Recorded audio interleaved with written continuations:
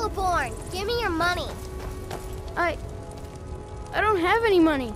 You better give me 5 septims right now or I'm gonna bloody your nose. 10 septims tomorrow, baby Battleborn, or I'm gonna bloody your nose and your lip. No, please! I really don't have any money, Braith. I'll give you 10 septims tomorrow. Just don't hit me. What are you looking at? I'm not afraid of you, you know, even if you are my elder. It's no fun getting pushed around all the time. Well, I used to sneak out at night and try to tip over the big ox in the Greymane's yard. And me and Mila used to climb up on the roof of Dragon's Reach and look for birds' eggs. But I don't do that stuff anymore. Father keeps catching me and then I get in trouble.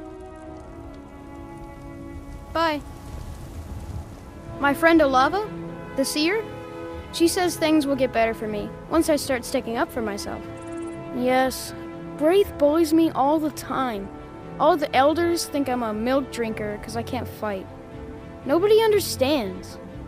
If you can get Braith to leave me alone, I'll be your best friend. Forever.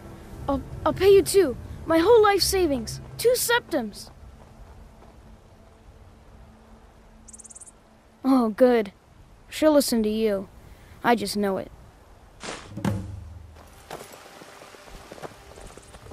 Boys, girls, dogs, elders. There's nobody I won't fight.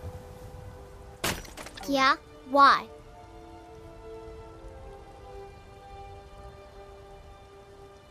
Okay, I'll leave him alone. I was just kidding around. Besides, if he'd only kiss me, I wouldn't have to beat him up all the time. We done?